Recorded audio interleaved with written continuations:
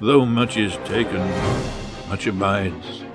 And though we are not now that strength which in old days moved earth and heaven, that which we are, we are. One equal temper of heroic hearts, made weak by time and fate, but strong in will, to strive, to seek, to find, and not to yield.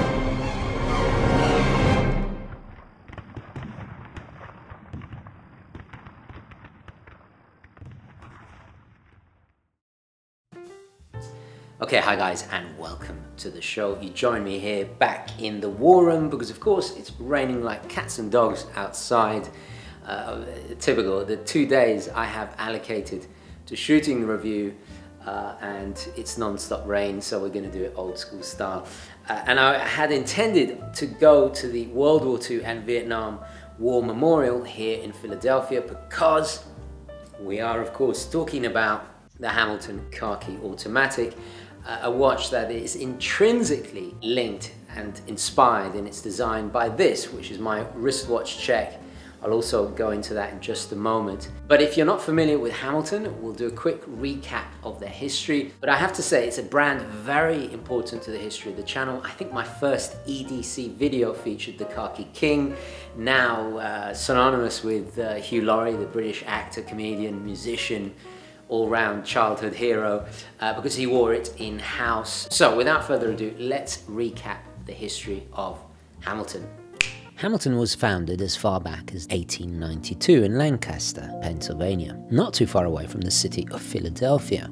Like many watchmakers this old, originally it made clocks, then marine chronometers, consumer pocket watches, and perhaps what it was most successful venture was a massive amount of railroad watches. In fact, it had a staggering 56% of the US market alone. The latter evolved into wristwatches as styles and technology naturally evolved. Its involvement with the US military by then had already been well established, and more than 1 million watches were also sent overseas.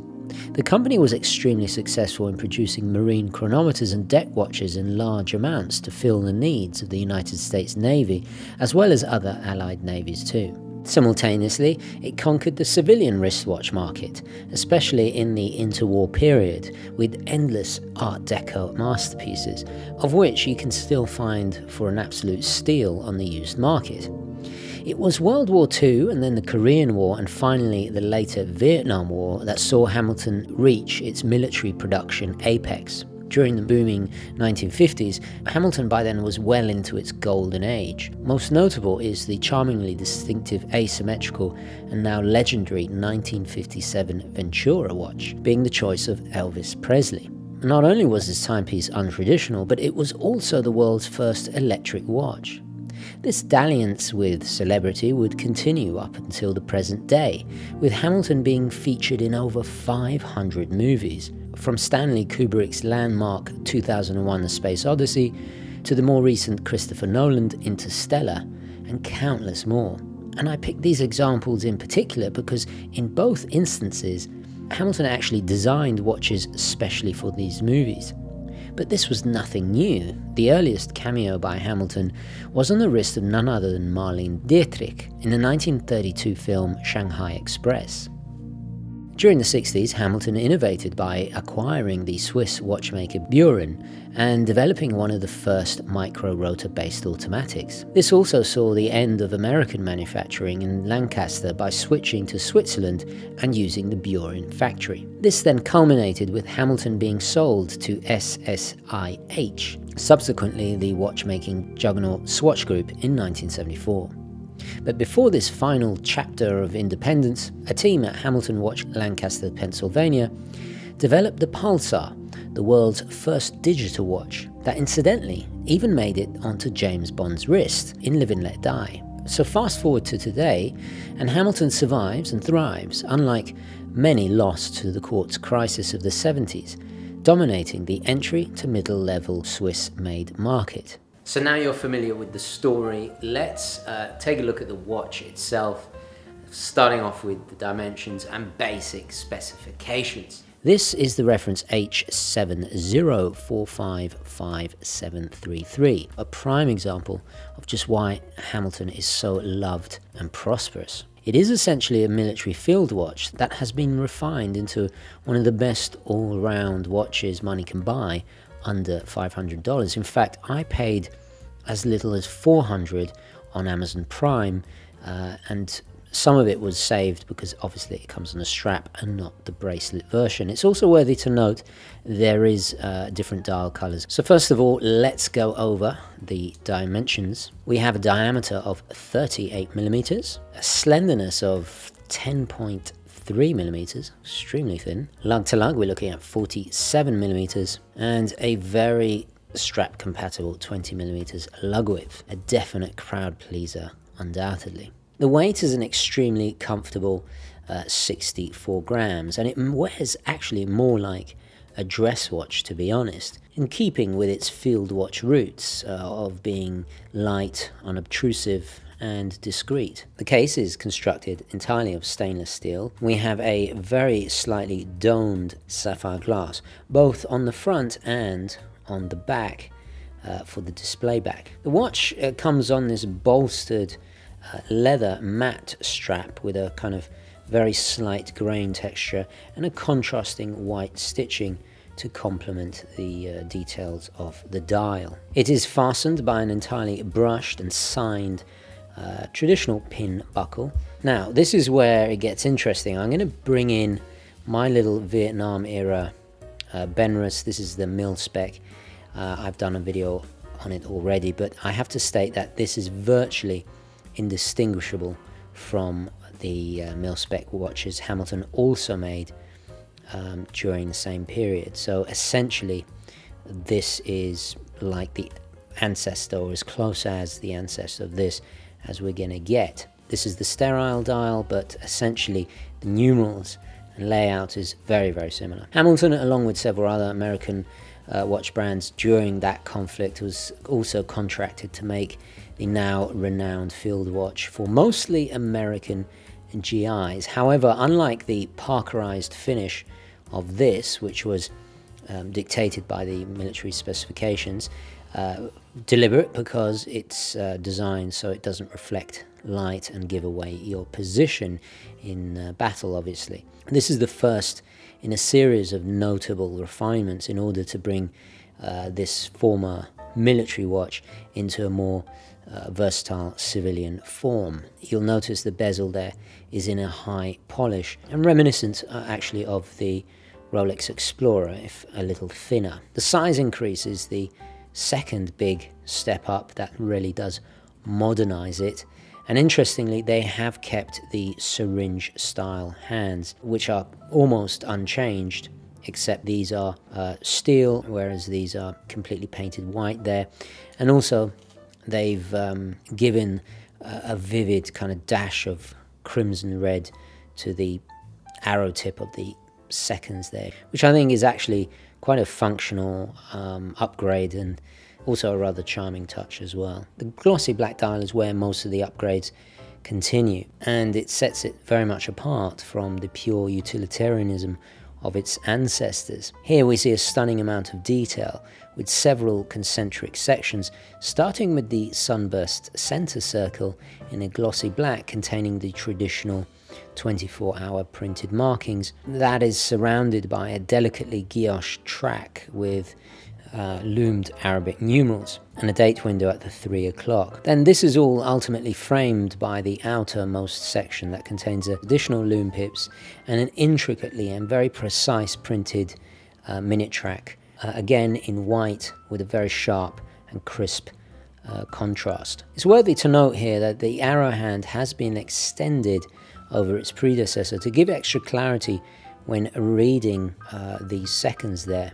The extra decoration of the dial does exactly what it was intended to do and gives a lovable savoir-faire and extra flair, but in no way inhibiting the ruthless efficiency and legibility of this watch. The dial, without a shadow of a doubt, is the best kind of evolutionary change from the battlefield to the office place. The addition of the date complication is also another feature that sets it apart from the deliberately simplified military cousin. And those who prefer a no date, there is always the mechanical version. As part of the size increase, one thing that was boosted beyond the general proportional growth is the crown you see there, and it is also signed as well. Hamilton made it substantially larger, if you see, and a worthy ergonomic improvement too. But most impressive of all is the fact that it's actually 100 meters water resistant without being a screw down. So hats off there. So if you turn the watch around, you will then see an expansive view of the movement via the final departure from the strict form and function of its ancestors, with this display case back, and it is a screw down as well. Powering this piece is the Hamilton caliber H10, which is an interesting little story of innovation in itself. Hamilton's super conglomerate parent Swatch also owned the movement manufacturer ETA, and so they took the ETA 2824-2 and modified it massively to create the impressive C0711, which the H10 is actually based on. They cleverly lowered the frequency from 28,800 to 21,600, but this dramatically boosts the longevity of the movement with less friction on the moving parts, and in turn significantly increasing the power reserve to a remarkable 80 hours. As with the 25 jewel ETA it's based on, we have a quick set date, and then of course if we pull it out all the way, it is, as you see there, hackable, and then push it all the way back and we have manual wind in the first position. Hacking is probably the most important. As with its military progenitor, this was of course vitally crucial in a military context to coordinate operations, but for a civilian it just makes synchronizing to a reference time that much a little bit easier. The monoblock bidirectional rotor is distinctly skeletonized with a H-shaped classic 60s Hamilton H logo and cutouts, a pleasing signature of individualization over its older non-modified H10. As you would expect from this entry-level price range, there is no decoration on the movement except for a little bit of standard pelage and satin brushing. It is also unclear if the watch has been regulated, but I found this particular watch to perform admirably well, with a healthy variation of only about +7, +8 per day in accuracy. Being in the Swatch family, one could also even argue that this is an in-house movement, but at the end of the day, what does it really matter? What's more imperative is that it's highly durable, dependable, affordable to maintain, easy to service, plentiful parts, and if really necessary, economical to even replace. So in conclusion, I'll start with the negatives. Well, they are so minor, to be honest. There might as well not be any negatives for this watch. Personally, I would have loved to see the arrow hand completely painted with luminescence, like you see on the military one here. Of course, this is old tritium, so it doesn't work anymore, but with the Superluminova, you get fantastic orientation, but I would love to see a loomed up seconds. Not the end of the world.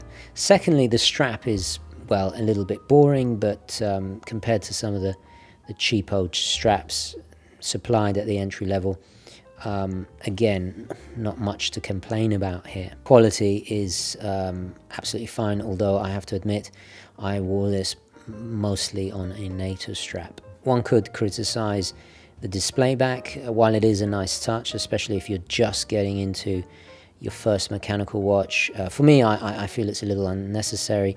It could have shaved off 1.5 millimeters really without it.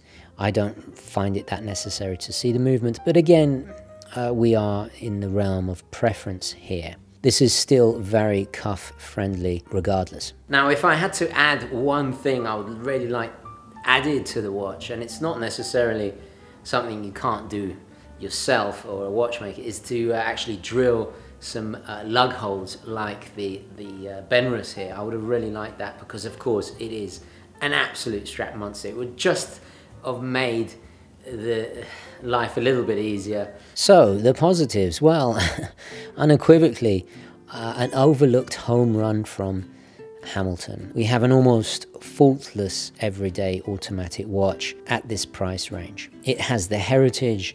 Any history buff who values such things in watches, especially when they have such a strong link to the past, it's skillfully present. It hasn't gone too far away from its roots, so to speak. Its design is yet contemporary enough to make it its own thing, but not abruptly different. The color scheme as well, mainly black and white with a little dash of red there, will make it compatible with just about anything. But ultimately, what makes this watch so compelling is its versatility. While the strict form and function of its mil-spec inspiration certainly does limit it to more casual and less formal situations. Whereas this, I think, bridges the gap perfectly with its more elegant refinement and will work with pretty much any attire. The tweaked movement will also ensure that if you have to wear it to work every day and then you take it off for something a little bit more sporty or fun for the weekend, its massive power reserve will keep on ticking along and it will still be ready to go on Monday morning. The 100-meter water resistance also means that it will be able to handle swimming or most situations where water is involved. Tastefully executed, classic in aesthetic style, size, and built for much more than everyday endurance, this watch is pure class, and its price punches way above its weight. The perfect Swiss-made alternative to your more typical Japanese choice that tends to dominate this price range. So I'm going to leave it there. Let me know your thoughts, queries, comments, opinions, all the rest of it down below, especially on this particular watch and any other Hamilton watches that are perhaps have tickled your fancy or you wish to see reviewed. Don't forget to like this video if you enjoyed it and found it useful. I bid you farewell from the War Room. Thank you so much for watching, and I will see you in the next one. Okay, ciao.